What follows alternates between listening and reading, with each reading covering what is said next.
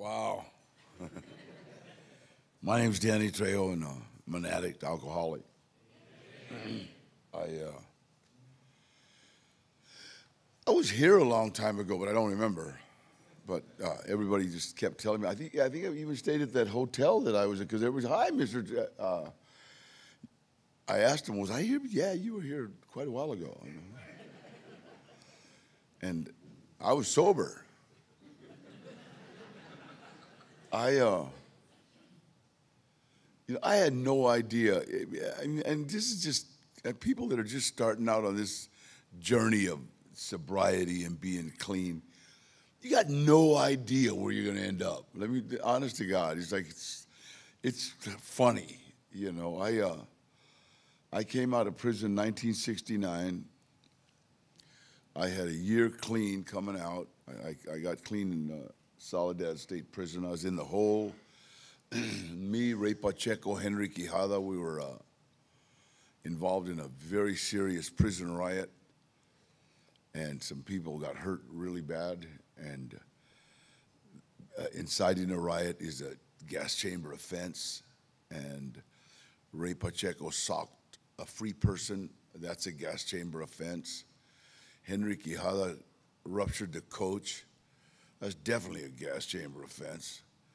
And it was alleged that I threw a rock and hit Lieutenant Gibbons in the head.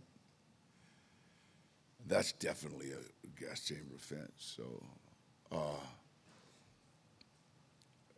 1969, it's 1968, Cinco de Mayo. Cinco de Mayo, everybody thinks Cinco de Mayo means 5th of May.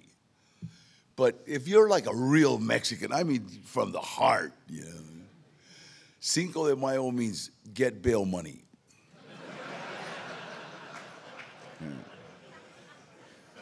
99% of the Mexicans do not even know what Cinco de Mayo is celebrating. You know what I mean? Just like, let's get drunk. It's just a get drunk day. That's, tequila was invented for Cinco de Mayo, okay? Because you can go to jail and not even know why. And you can get out of jail and you're still you can ask the judge, well, you know, what am I here for? You know, 'cause it's a blank. And so Cinco de Mayo, 1968, that was when that riot started. And if you can picture, there's about 3,000 men in this prison in Soledad, and there's probably 2,000 of them are Mexicans, and probably 1,999 are drunk or loaded. There's one guy that's just not going to know. I'm in AA or something. I don't know. But everybody's wasted. And this riot started. Ray socked this free person, and it just exploded. It was just an explosion. It's not funny, but yeah, it is. It's like somebody socked somebody, and then it's just everything. People start throwing rocks and burning things, and I was a good burner. I used to light fires, and 9 times out of 10, I would light a fire, then realize I was locked in my cell. It's not a good idea, you know. No. But this one day, we're on a baseball field, and this riot takes off, and go to the hole, and Ray's screaming. Ray had come down from Tascadero, which is a state mental hospital. That's run by the Department of Health. That's the nut house, but for the state. And Vacaville, that's run by the Department of Corrections. That's where I was, and still a nut house. But I'm hearing Ray yell, "Hey, they might gas us!" And I'm thinking, they might, you know, and I've kind of just sitting here in this hole. You have to remember, there's no worse feeling in the world than a body full of drugs and alcohol and a mind full of alcoholics or Narcotics Anonymous. It is the absolute worst feeling in the world. It'll make you cry, okay? He just busted. What? I know better. You know, I mean, it's easy does it. It's all these things. Come on, let go, let God. You know, but you're locked up in prison. And the first time I ever heard about Alcoholics Anonymous was in 1959, right? And me and about 20 friends, a whole carload, were cruising down Van Nuys Boulevard in my neighborhood. And right on the corner of Lev Street and Van Nuys Boulevard, there was this huge craftsman's house. And there's about 30 cars parked in front of this house. Now, the neighborhood that I grew up in, Pacoima, 2 cars in front of a house means they got guests. You know, it wasn't like a 2-car neighborhood. And well, there was always like 1 car, a Chevy on blocks in the front, you know. But so here hey, there's something going on. This the murder capital of Los Angeles was Pacoima, and they're not inviting the murderers. What the hell's wrong with them? You know? And it's like it was like this revelation. Wait a minute, they can't do this. And we stopped the car, went to the trunk of the car to get the tools necessary to crash events. We got tire irons, hammers, pieces of pipe. I had a case of beer, 3 bottles of wine, half pint of whiskey. I was already loaded on second Red Devils pills.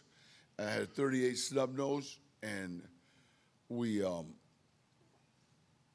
proceeded to crash this event. You know, kicked in you can't like walk up to an event and like knock on the door. You know, lock the door and call the cops. You know. So we kicked in the door and everybody rushed in, and the first thing we saw was a big sign that said, "We care." Hold the case. And we're trying to, there's only 2 greetings you can get when you crash an event. Either everybody rushes to the opposite side of the room, that means they're willing to throw this event in your honor. Or they rush to the side of the room you're on, usually at athlete parties. They usually rush to the side of the room you're on. That means they're not, you know, them tire irons and pieces of pipe and all that stuff. We got the stupidest greeting in the world. We had all these old people. I hate saying old people because they were like 40. You know. They come rushing at us. "Hi, I'm Bob. Hey." And it's hard shaking hands, holding a case of beer, 3 bottles of wine, half pint of whiskey, loaded on pills, you know. And I always told my troops, stay in a group. Look, we stay in a group, we got them. They can't hurt us. We got the weapons. But what you guys did, you did that divide and conquer. When I look around, you had them all in like little groups of 4. Counseling or talking to them. Yeah, we don't drink. And I'm trying to get out of here, right? And this guy stops me, introduces himself, and says, "Danny, I've been on the program 8 years." Now, I don't know. The program in juvenile hall is like 4 months, you know what I mean? I don't know what you're talking about, a program. You can't get out of this house. And he says, "I've been sober 8 years." Stupid thing to say to a guy holding a case of beer, 3 bottles of wine. Get away from me. You know, I don't want to share nothing with you. You used to drink all night. He said, "I haven't wanted to drink." And when he said that, I can never remember, even at 15 years of age, not wanting to drink. My uncle turned me on to grass when I was 8 years old, gave me a fix when I was 12. I started drinking right after that. And that's one of the reasons I had a tough time like identifying in AA, because everybody always talked about everything they lost. "I drank for 50 years. God, you're 15 years old. Got a long way to go. And they talk about, "I had a car, a boat, a cabin in Mammoth." And I was drinking scotch. Scotch, I went to bourbon. I think there's a step down. I don't know. I have no idea. I lost some material wealth. Started drinking wine. Somebody else, can you top this? I drank for 55 years. Now, wait a minute. You guys are killing me here. I'm 16 years old. I got, 30 years left? Yeah. And inevitably, say, here he comes. I had a car, a boat, a cabin in Mammoth. Drinking scotch. Scotch, I went to bourbon. From bourbon, I went to beer. I ended up losing all my material wealth drinking wine in the morning in an alley. And everybody goes, oh, my God. Here, I started drinking wine in the morning in an alley. So I started drinking. I shot heroin with my uncle, and I said, wait a minute, tough shooting heroin when you're 13 years old. And we started stealing wine out of Dale's Market. And wine does the trick, if you can keep it down. You know, I got thrown out of Pacoima Junior High about 8 times, and not for always, but I had cornflakes on my shoes all the time from just, well. And wine does the trick. Let me tell you something. When you're 13, 14, 15 years old, wine does the trick, especially. There's a trick to wine, because wine, you get in a fight with wine and somebody kicks you in the eye, you, boom, ooh, that hurt. Put pills with that, and it's like somebody kicks you in the eye, bang, you see stars. Oh, but you get enough pills, it's like changes the whole attitude. Wow, did you see me block that kick with my eye? You know.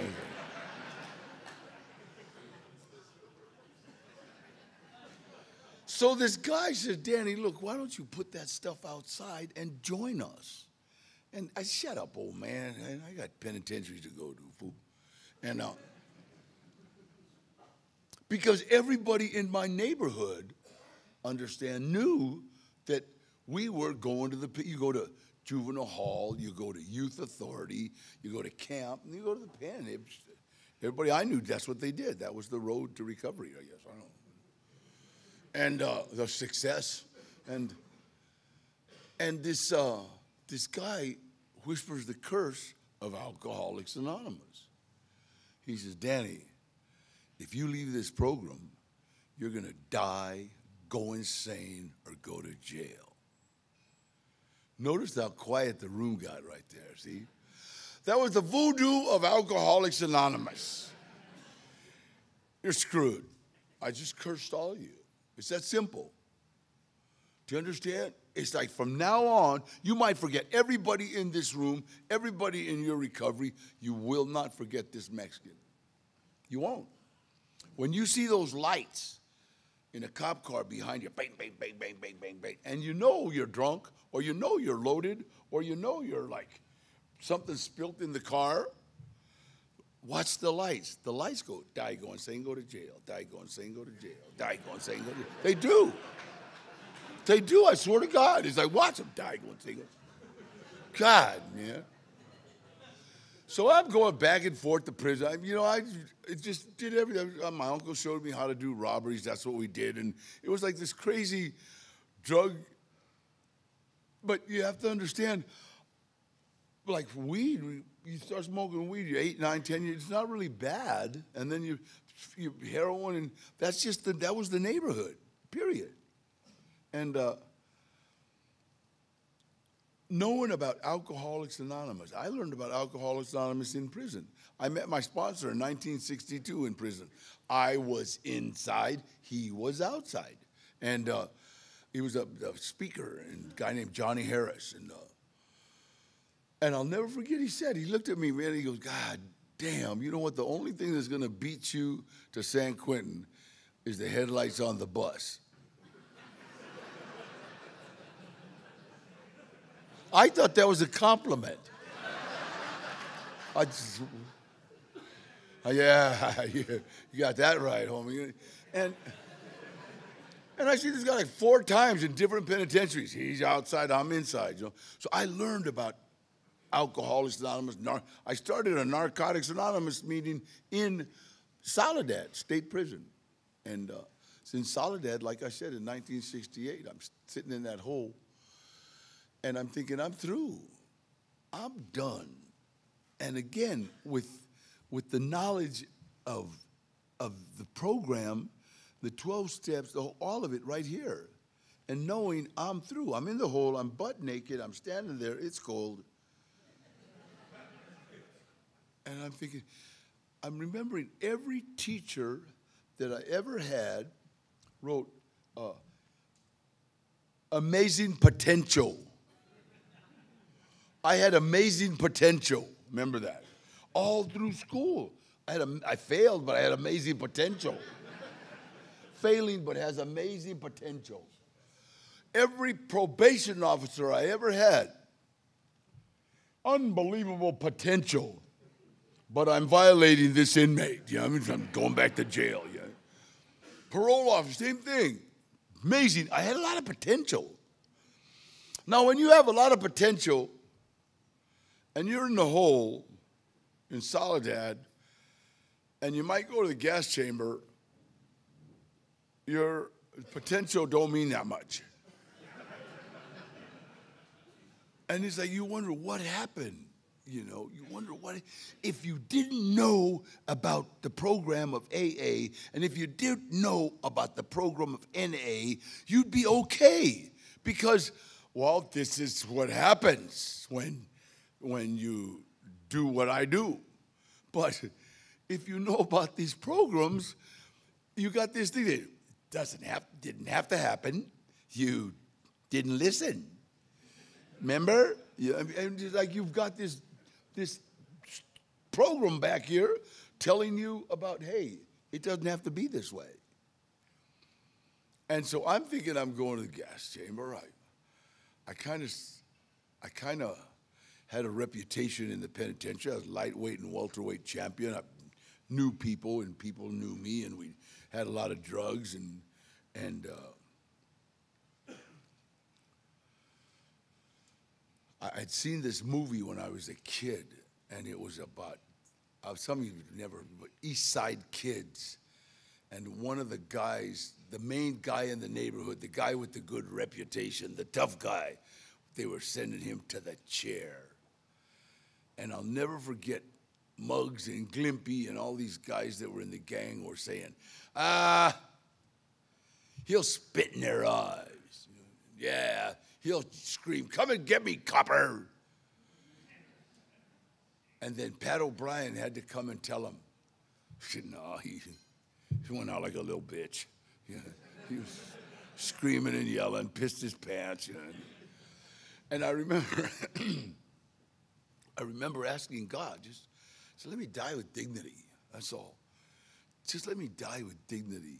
And I'll say your name every day, and I will do whatever I can for my fellow man. Now, that's what people have been telling me to do in Alcoholics Anonymous and Narcotics Anonymous since 1959. Do you understand? Just do whatever you can for your fellow man. Be of service. They call that. Be of service, you know. And by the grace of God, we had a DJ reject, which means that they sent the charges to the district attorney, and he rejected it because the witnesses he had said, your mother did it. I saw your dad. You know, Jesus told me to do it. You know, so the DJ reject, top them out. Top them out means just do your top. I had a 10 top. Ray had a 7 top because he had come down from Tascadero, which is mental health. It was only 7 years. And so Henry got out. Both those guys died in robberies. I got out 1969. And August 23rd, 1969. That's when I got out of the joint. And I've been clean, sober ever since. I've been Un- and let me tell you, you're not clapping for me. You're clapping for what God's done with me, because I didn't have a thing to do with it. There's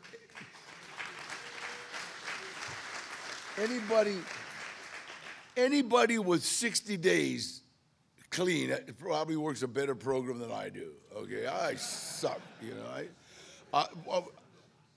I've got 51 years clean and sober, okay? 51 years, and I'm still doing the same thing I did in 1968. The same, I haven't changed, same thing. It's like, you would think that, come on, 51 years, I can,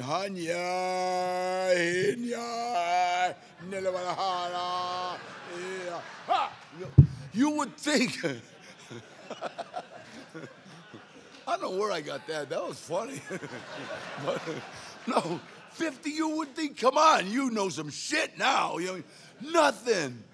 Nah, honest to God. I still do what my sponsor tells me. And Johnny Harris, God, he's a beautiful dude, man. It's funny. Hey, Johnny, sorry I didn't call you. You know, I was in the Ukraine the last time I called him. And he says, hey, it's 2 o'clock in the damn morning. I said, well, it's 9 o'clock here. And I was in Ukraine when Trump and they did that phone call and stuff, and so everybody panicked. I'm wondering, I like Ukraine. They had wanted to get me out of there, and why? And I don't even know what's going on. And then all of a sudden, you want me to go? Yeah, go. Yeah. Did the check clear? Yeah. Okay, let's go. Yeah. And so, you know, like everything good that has happened to me has happened as a direct result of helping someone else. Everything. I come out of the pen in 1969. I had no social skills whatsoever. If you were on fire, I wouldn't piss. I don't care unless you owed me money. No, really, I wasn't like a sharing, caring person. It's like you go for what you know, and I come out of the pen and I make this promise, right? You know, because I thought it was just going to be a couple of years, and they were going to kill me, and it wasn't. God fooled me and gave me the rest of my life. He's okay. Now hold up, you do this. So now I got to say His name every day. I say it 8, 9, 10, 12, 30 times a day. See, I don't want to get pissed off, and every morning, do you know what, dear Heavenly Father, let me help anybody I come into contact with. That's my prayer. And it's all about being of service. This whole thing, I have seen people pray. God, they got shrines in their houses, and they do. It's just, that doesn't matter if you're not being of service.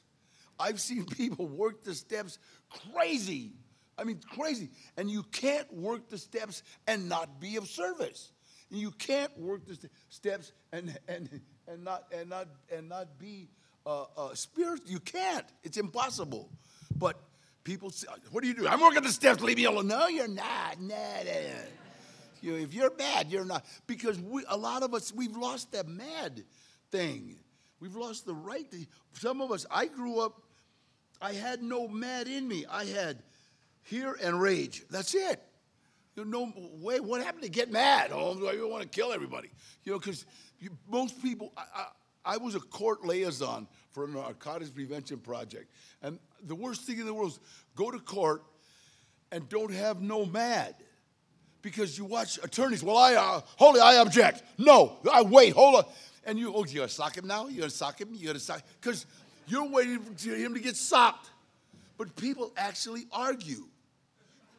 And for me, the bottom line to an argument was a murder. So I don't argue. I still don't argue. You know, people want to argue with me. I turn around. No, you're not worth killing. You know. So it's like I get to this place in my life now that's all I want to do.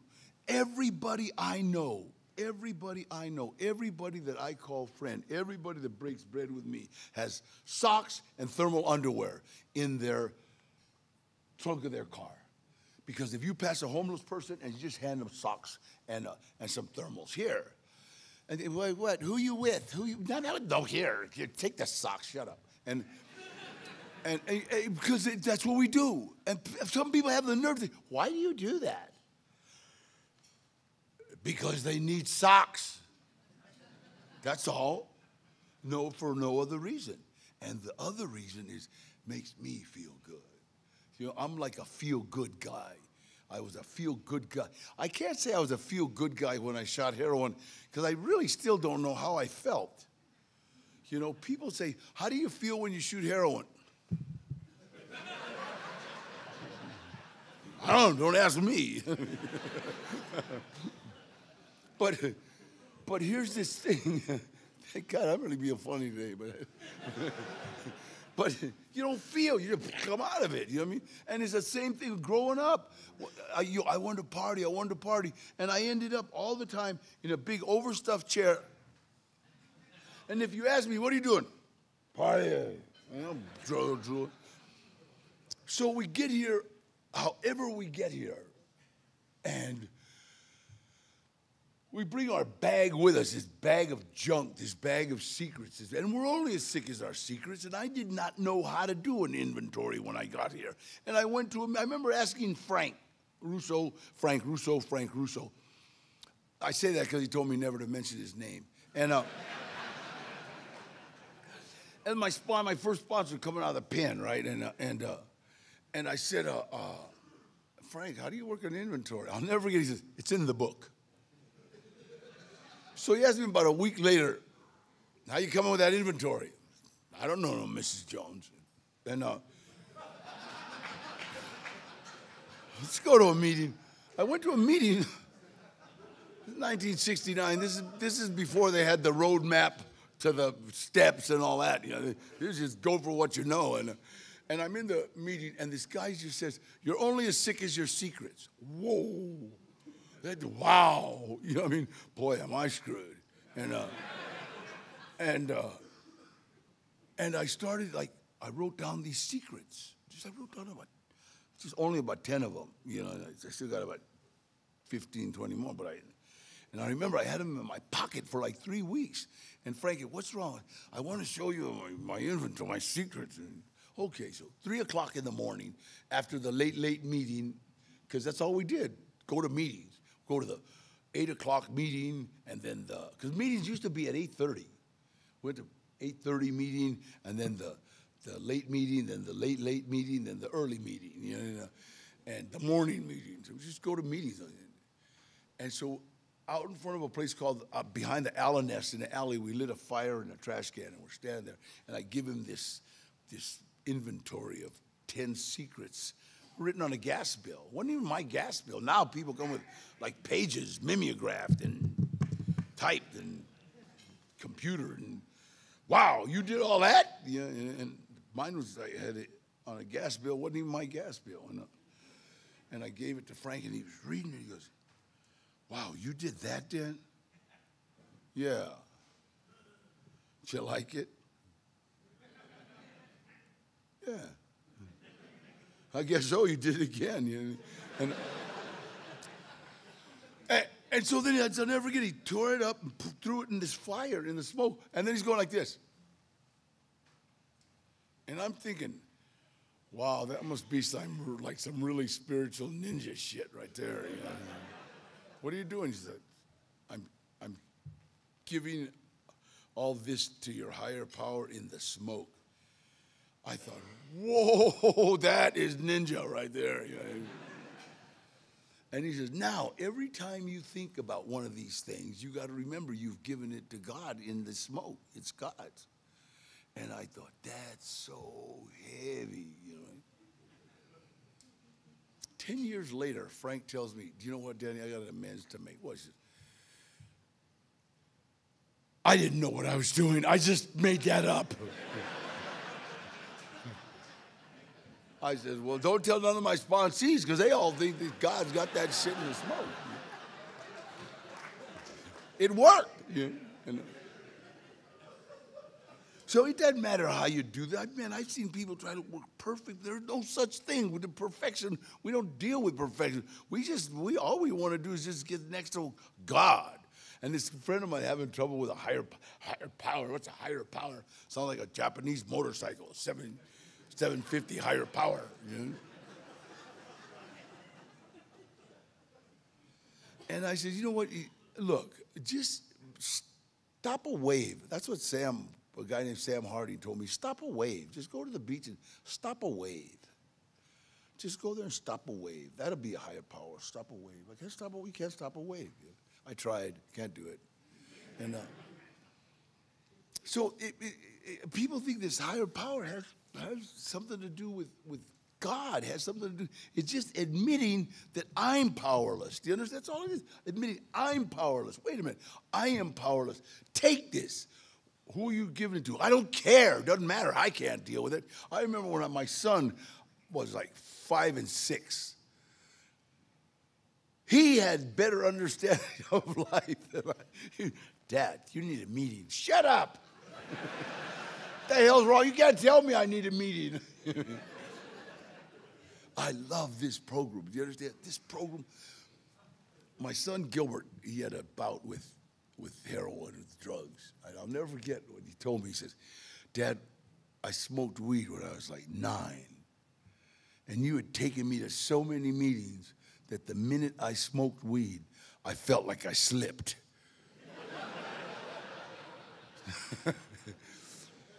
But when he was done, he knew where to go. My daughter, I almost lost her to this disease. Dude, I almost lost her, man. It's like she was, her and her cousin were asleep. And she got up in the middle of the night and went and fixed, and went back to bed. Boom, went out. And my little dog, Sergeant Pepper, started screaming and barking and biting Corina to wake up. Corina woke up and looked at my daughter, and my daughter was blue. Drug her into the bathroom, put her in a shower, gave her CPR, and brought her back. And I was in Germany, so they called my secretary and told her, Mary Matickle, she had another lady on the program, right? That's all I got. That's all I got. People on the program around me, you know. And my daughter called up and told Mary, I need some money. No, you don't. You're going to rehab. And I come home from Germany. My daughter's in rehab. And parents sometimes are pretty stupid. I got to say that, now that I'm a parent. Because my daughter is so funny. She went out on a pass, and I just got off a plane. She'd been in this rehab. I just got off a plane, and she called me, Daddy, are you here? Yeah. Come pick us up. We split up on pass, and blah, blah, blah, blah, blah, blah. So I had to, like, take her back to this rehab. And yeah, they were with me. Ha, ha, yeah, sure they were. They were with me. And no, hell no, they didn't split up. And so then, you know, so then her counselor the next day calls me and says, God, Mr. Trejo, we've had such a breakthrough. Oh, my God, it's beautiful. That's what happened. Danielle confessed that she wasn't with you. She actually confessed that she went out on a date and she's back. They didn't get loaded. We tested them. Damn, and I told her never to plead guilty. Mr. Trejo, you're restricted from this rehab from now on.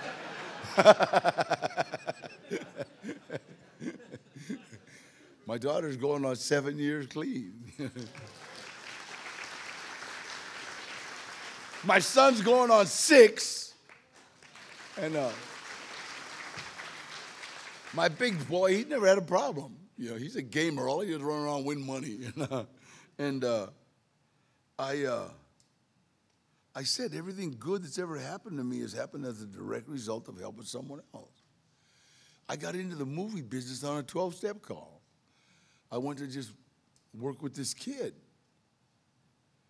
And it happened to be on the movie set of a movie called Runaway Train, John Voight and Eric Roberts. I walked onto this movie set. I thought it was the cutest thing I'd ever seen in my life. All these guys were walking around acting like convicts. It was like, you know, hey, get out of the way, mother. Just really growling. And, you know, prison is probably the most polite place you'll ever be. Because if I'm a murderer and you're a murderer, I don't want to offend you. You know, it's like that's simple, and you don't want to offend me. So, but they have this thing of everybody running around pushing people. It doesn't work that way, you know. And so this guy says, "Hey, do you want to be in this movie?" And I said, "What do I got to do?" He said, "Do you want to be an extra?" I said, "Extra what?" He says, "Can you act like a convict?"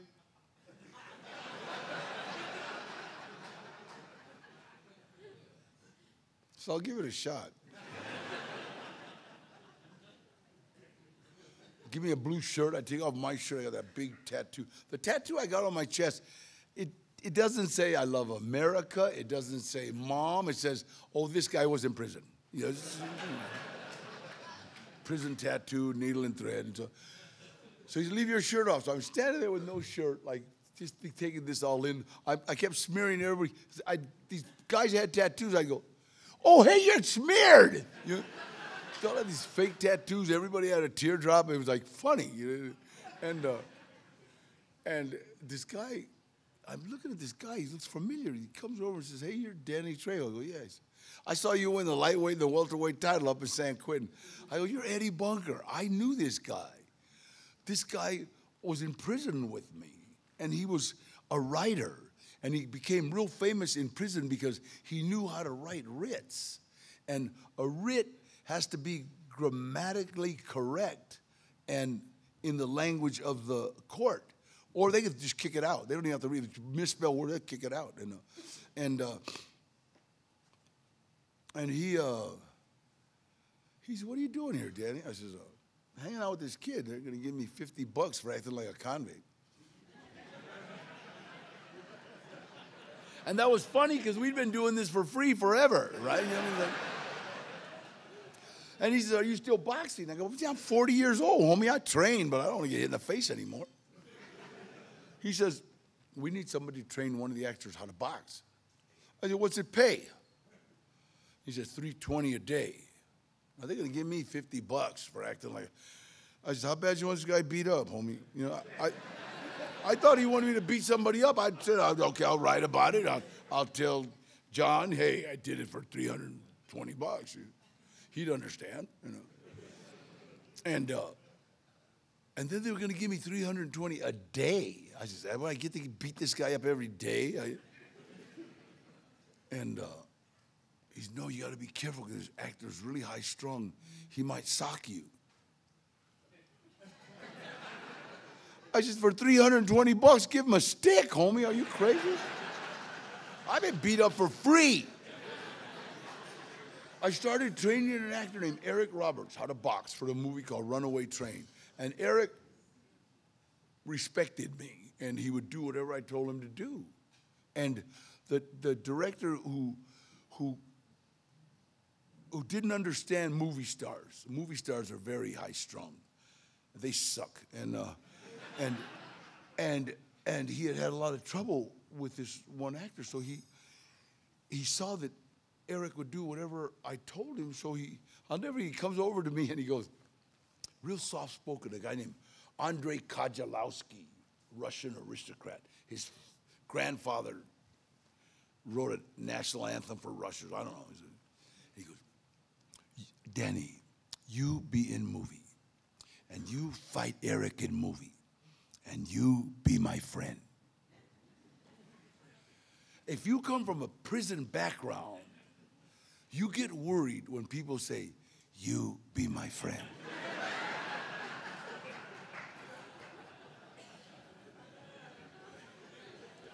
When people say that, you're trying to understand, okay, are we talking Miss or Mr. here? There's very few buddies in the pen. And then he leans over and he kisses me on one cheek, kisses me on the other cheek, and walks away. I look at Eddie, I go, Eddie, I'm going to train the kid for $320 a day, but if I'm going to be kissing that old man, I want more money. No, Dan, he's European. I don't know what the hell that meant, you know what I mean? But they kiss, you know. That was the start of my career. From that day to right now, I've done over 380 movies.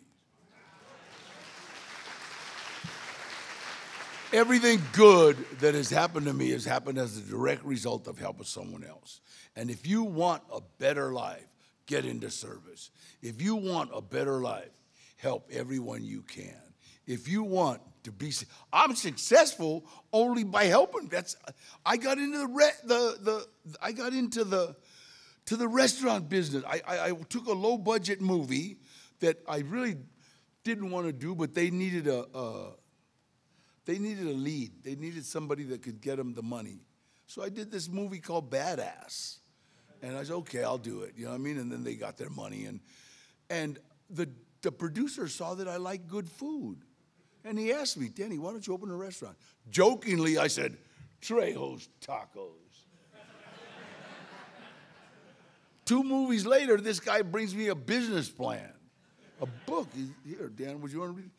Me being the brilliant businessman that I am, I gave it to my secretary.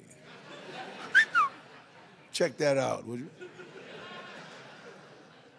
Tell me how much they want. And my agent, my secretary came back and said, hey, this is not a bad plan.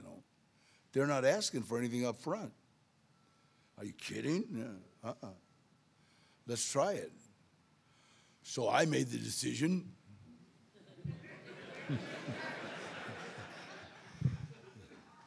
My agent already told him, yeah, it's a go.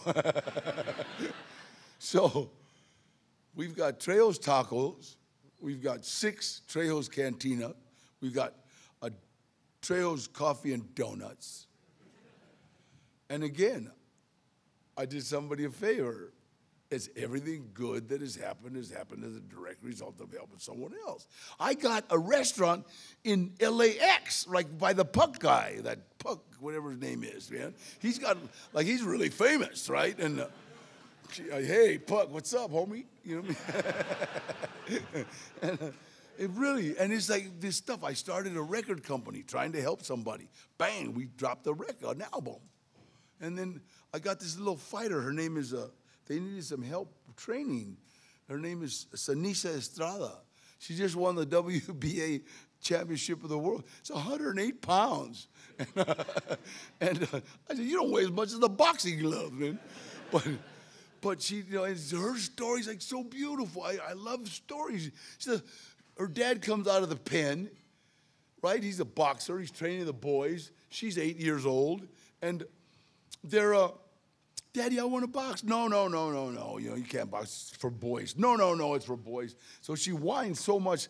Her dad gets this kid around 12 years old and says, look, I don't want you to hurt her, but I want you to convince her she doesn't want to box, right? So they put her in with this 12-year-old. She beats the shit out of him. I mean, she didn't know how to box, but she had him on the ground trying to kick.